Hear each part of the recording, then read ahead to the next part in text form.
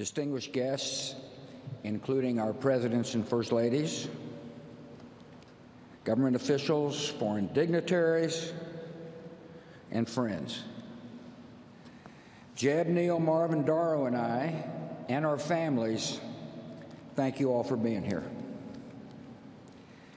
I once heard it said of man that the idea is to die young as late as possible.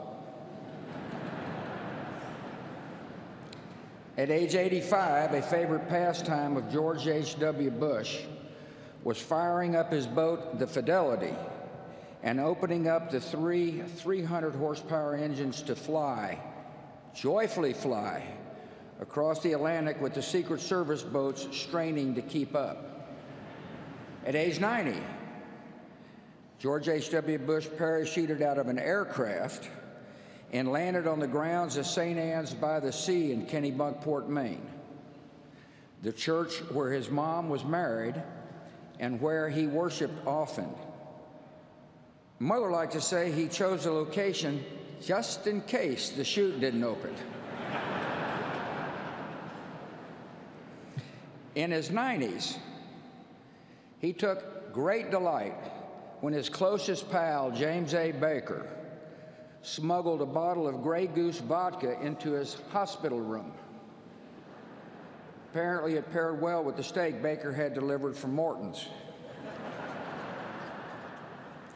To his very last days, Dad's life was instructive.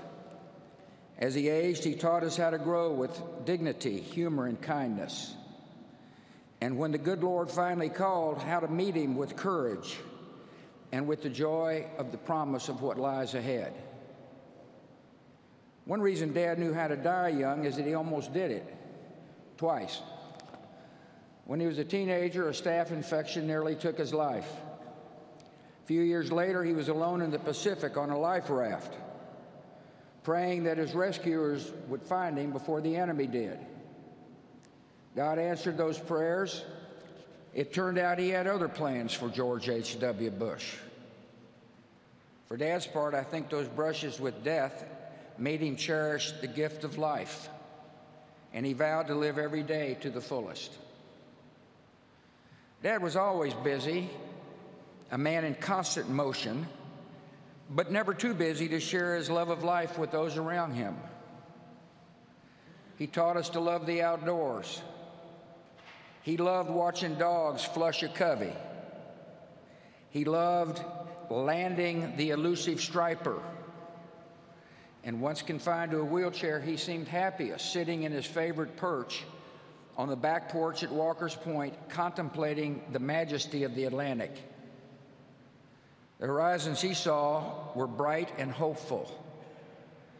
He was a genuinely optimistic man, and that optimism guided his children and made each of us believe that anything was possible.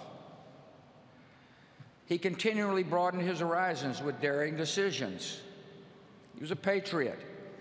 After high school, he put college on hold and became a Navy fighter pilot as World War II broke out. Like many of his generation, he never talked about his service until his time as a public figure forced his hand.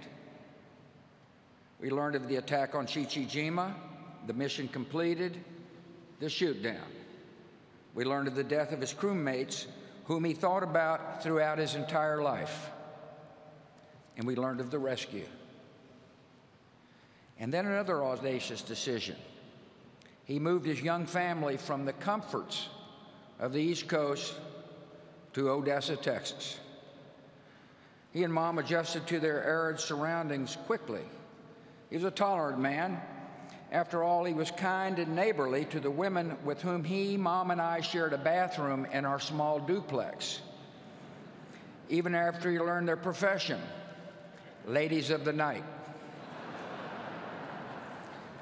Dad could relate to people from all walks of life. He was an empathetic man. He valued character over pedigree, and he was no cynic. He looked for the good in each person, and he usually found it. Dad taught us that public service is noble and necessary, that one can serve with integrity and hold true to the important values like faith and family. He strongly believed that it was important to give back to the community and country in which one lived. He recognized that serving others enriched the giver's soul. To us, his was the brightest of 1,000 points of light. In victory, he shared credit. When he lost, he shouldered the blame. He accepted that failure is a part of living a full life, but taught us never to be defined by failure. He showed us how setbacks can strengthen. None of his disappointments could compare with one of life's greatest tragedies, the loss of a young child. Jeb and I were too young to remember the pain and agony he and Mom felt when our 3-year-old sister died. We only learned later that Dad, a man of quiet faith, prayed for her daily. He was sustained by the love of the Almighty and the real and enduring love of her mom. Dad always believed that one day he would hug his precious Robin again. He loved to laugh, especially at himself. He could tease and needle, but never out of malice. He placed great value on a good joke. That's why he chose Simpson to speak.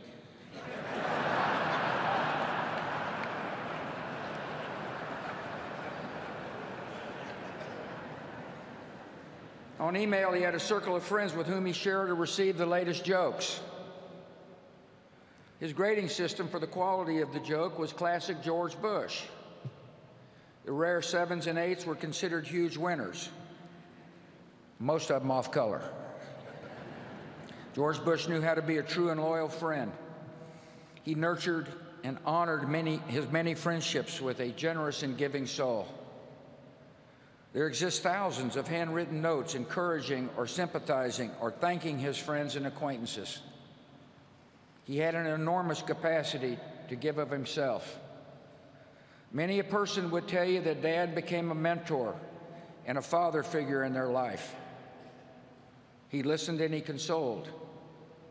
He was their friend. I think of Don Rhodes, Taylor Blanton, Jim Nance, Arnold Schwarzenegger, and perhaps the unlikeliest of all, the man who defeated him, Bill Clinton. My siblings and I refer to the guys in this group as brothers from other mothers. He taught us that a day was not meant to be wasted. He played golf at a legendary pace. I always wondered why he insisted on speed golf. He was a good golfer. Well, here's my conclusion. He played fast so that he could move on to the next event, to enjoy the rest of the day, to expend his enormous energy, to live it all. He was born with just 2 settings: full throttle, then sleep. He taught us what it means to be a wonderful father, grandfather, and great-grandfather. He was firm in his principles and supportive as we began to seek our own ways. He encouraged and comforted, but never steered. We tested his patience. I know I did. But he always responded with the great gift of unconditional love. Last Friday, when I was told he had minutes to live, I called him. The guy answered the phone, said I think he can hear you, but he hadn't said anything for most of the day. I said, Dad, I love you and you've been a wonderful father. And the last words he would ever say on earth were, I love you too. To us, he was close to perfect, but not totally perfect. His short game was lousy. He wasn't exactly Fred Astaire on the dance floor. The man couldn't stomach vegetables, especially broccoli. And by the way, he passed these genetic defects along to us. Finally, every day of his 73 years of marriage, Dad taught us all what it means to be a great husband.